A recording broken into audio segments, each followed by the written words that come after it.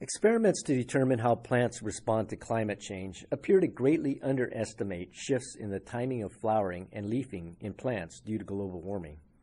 That's the conclusion of a study conducted by a team of biologists and other scientists from UC San Diego and 21 other institutions in the US, Canada, Sweden, Switzerland, and the UK.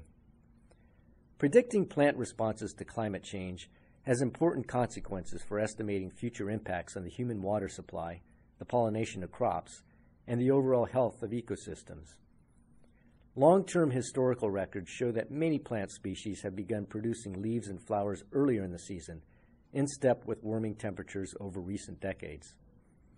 Because historical records are not available in most locations, and climate change may produce temperatures higher than previously recorded, ecologists often rely on experiments that warmed small field plots in open-top chambers and greenhouse-like structures. In this way, they are able to estimate plant responses to temperature and to project future conditions.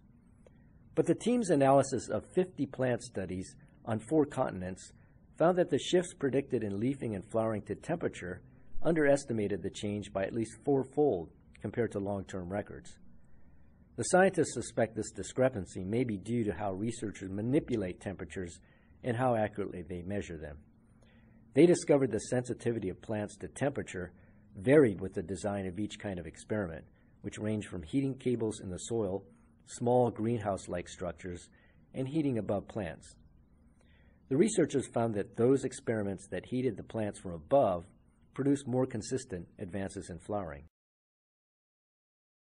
For more on this study and other news in the biological sciences, go to biology.ucsd.edu.